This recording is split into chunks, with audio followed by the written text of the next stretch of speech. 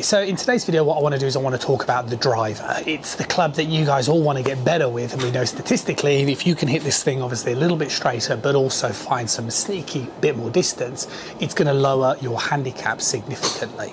And a student of mine recently came to visit for a lesson, and like a lot of golfers was hitting short irons, mid irons, even longer irons well. But when it came to the driver, was just noticing no more distance, just ended up sort of trying to hit it harder, and the ball wasn't going any further. So what I wanted to do in this video is I wanted to sort of talk about what I'm seeing and what I see on a daily basis with students that I work with online and also people that come through that door for lessons. And so that you guys can go away and work on it, understand it a lot better and start to improve the driver.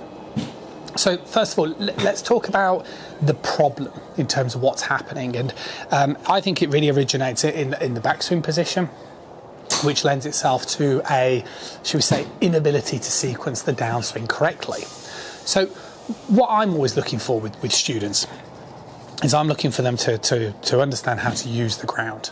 And the way you want to use the ground is try and keep your trail leg flexed.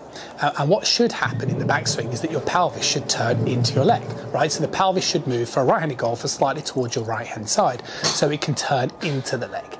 Now, some of you might be a bit concerned about sliding, but that's why I said this has to create a resistance, because if this is weak, then that will slide. If this is pushing down, then you'll turn into the leg. Now, the big difference as well, for some of you that might be uncertain, turning into the leg is like so. So that's me turning the pelvis into the leg. And what this does, if I sort of draw a line in the back of my hips, this gives me the ability to retain hip depth. If I turn over the leg, see the way I lose my hip depth. And again, from this perspective, that's turning more over the leg. Now, if you play around with this at home, keeping this trail leg flexed and feel like you're just moving a little bit more in a sort of sliding fashion in terms of the early backswing and then turning up to the top, what you'll start to notice is a much stronger interaction with the ground. And then therefore you should start to notice a much stronger activation in the trail glute. And that's a big thing. And what I'm sort of saying is, what was happening with Lynn is as she was swinging back, she wasn't really using the ground all that well. And then that meant as she started the downswing, she sort of had to fire everything forward to try and generate energy. And that was just getting the angles all wrong. So what we did first of all is we spent a little bit of time just getting used to the concept of turning the pelvis into the leg, which then gives her a platform to start the downswing. So that's your first thing that you need to be working on. Once you've worked on that, then you need to understand how to start the downswing correctly. And what we are looking to do as we initiate the start of the downswing is we want to work on the feeling of pulling the left side back. What you don't want to do is you don't want to fire your right side forward. Because what happens if you fire your right side forward, see my right hip and my right shoulder come forward, and this just gets the club coming down way too steep. And what also happens is you don't generate enough of an angle in terms of width. So if I do this, see my hands come down very narrow, there's no speed. If I move my left hip back, much more width, much more speed to deliver on the back of the golf ball. And similar to the exercise that you can see here, this is a good one. Just practice against the wall at home. Get yourself a couple of fingertips distance away, hands across shoulders, turn back so your trail hip goes onto the wall. And then what you're looking to do is pull the lead side back as you move your weight to the left side, like so. And what this does is this just gives you the correct sort of initiation of pulling the left side back, not moving this way. This kicks the hip forward. This is the wrong motion. This is the correct type of motion here in terms of pulling that left side back. Now, what happens if I sort of now put my hands together to demonstrate a backswing? If I spin, which means my right hip moves this way, see my head starts to look more at the front of the golf ball. If I pull my lead side back, see my head now stays this way.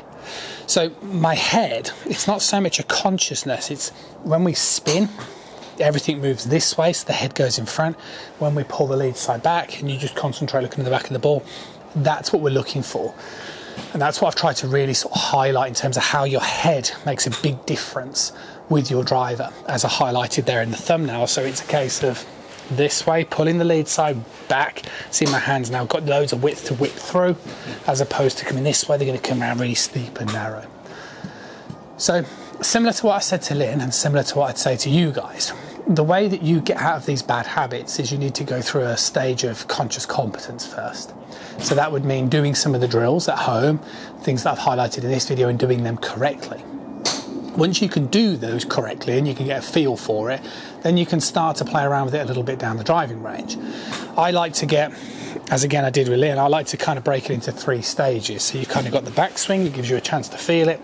Transition, so you get that feeling of pulling that lead side back with that head position, so not this way, yeah, not here, and then, you know, you can swing your arms through and just sort of go from there. And that's again the journey that I'm trying to paint with Lynn.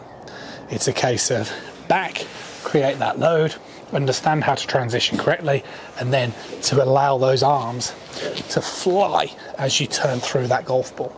And if you transition correctly, you'll find a huge amount of resistance. If you go this way, it'll be weak and you'll be leaking loads of distance. So hopefully this video helps. It's a little bit more detailed, but I truly think this is exactly what you need to do. And if you can pivot correctly, particularly with this sort of lower body area, the rest of the body will align itself towards the pelvis and how it moves. It'll work for you, I promise. It works for all the students that I get the chance to work with. I'll see you guys again really soon.